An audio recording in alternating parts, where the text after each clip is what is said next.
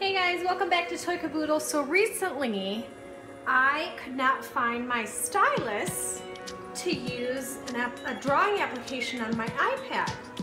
And so I have created my own stylus and I'm going to be showing you guys how to do this. So all you pretty much need is a Q-tip, some aluminum foil, and a pen.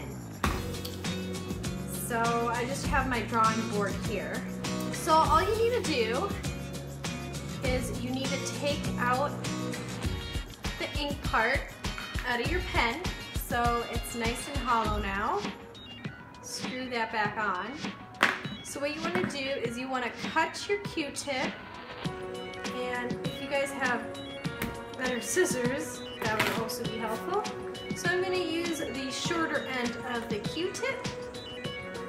And what we're going to do is we're going to put it inside of the pen. And then what you want to do is you want to take off that part of it so it doesn't come out. Then you want to grab your aluminum, your foil, and you want to wrap it around the Q-tip and the pen.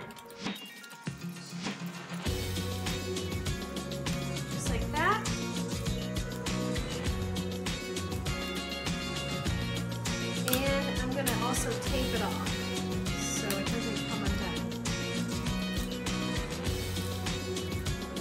Alright, so the trick to this is the aluminum foil and the contact of your skin.